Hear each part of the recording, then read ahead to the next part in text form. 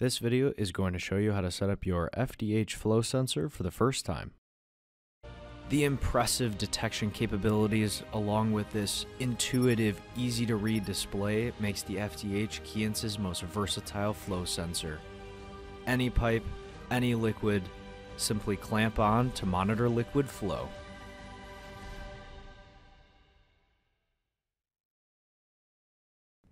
Everything referenced in this video can be found in the FDH manual, located on the Keyence website, or downloadable in the description below.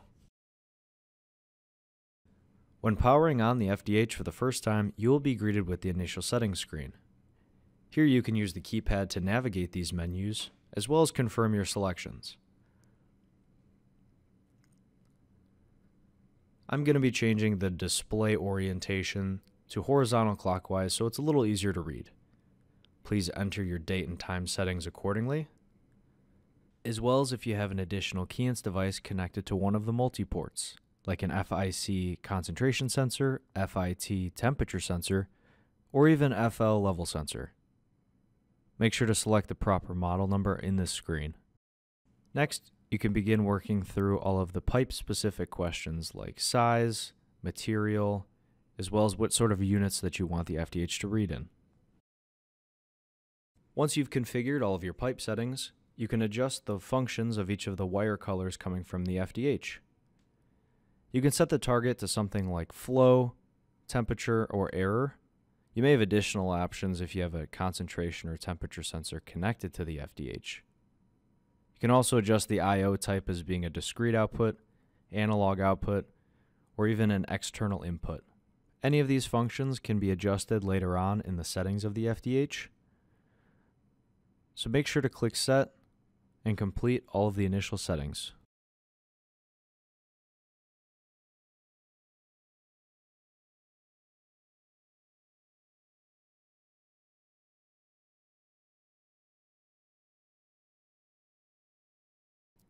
If you need to adjust any of the settings we just modified, you'll need to initialize the FDH.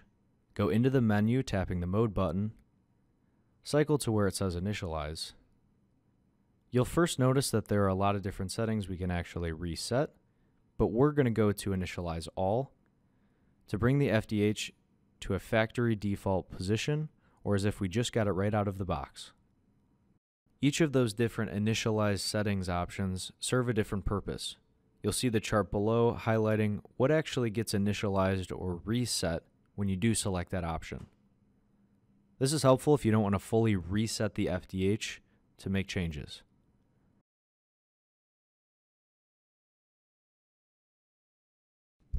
Once you're satisfied with all your initial settings, you can begin getting comfortable with the FDH. Use the right arrow key to cycle between all the default display options, including temperature, instantaneous flow rate, as well as temperature, and back to instantaneous flow rate. If you need any additional display options, tap the center button to open up the Change Display menu.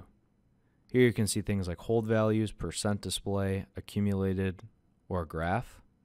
If we look at hold values, we'll see the peak and bottom, or highest and lowest instantaneous flow rate at a given time.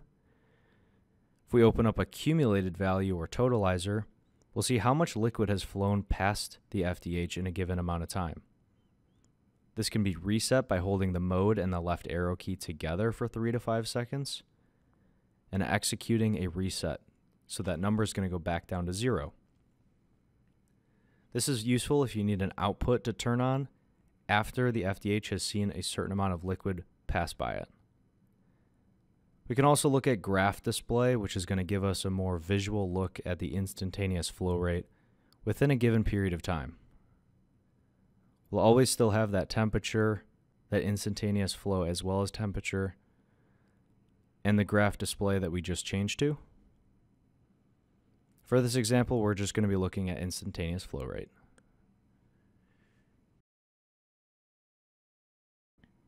You can adjust any of the I/O settings by going into the menu.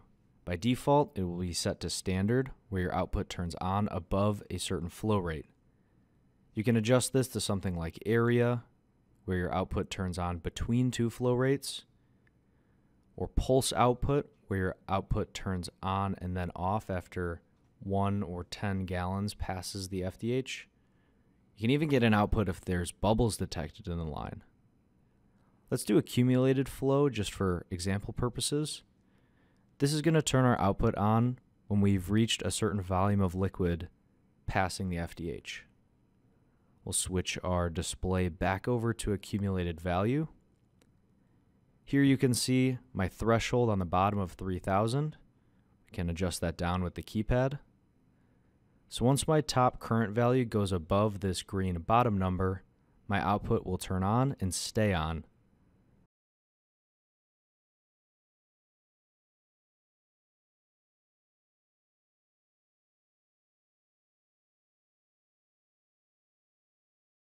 If you instead need to set up an analog signal, go back into your I/O settings and make sure to select the channel that you configured analog to be. Here you can change things like the analog signal, as well as the lower and upper limit of the analog target, which by default will be flow rate.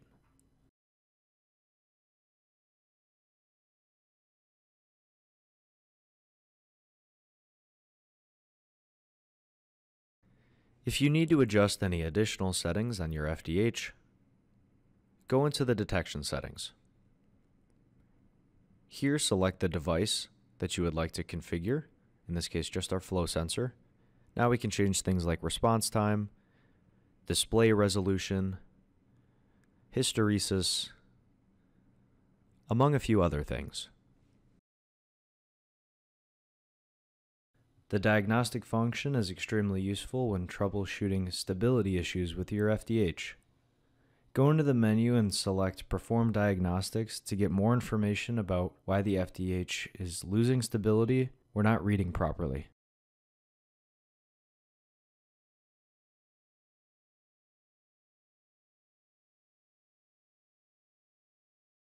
At this point, your FDH should be configured. If you're using additional devices like the FIT temperature sensor, FIC concentration sensor, or FL level sensor, and you need additional assistance, please reach out to your local Keyence applications engineer. Have a great rest of your day.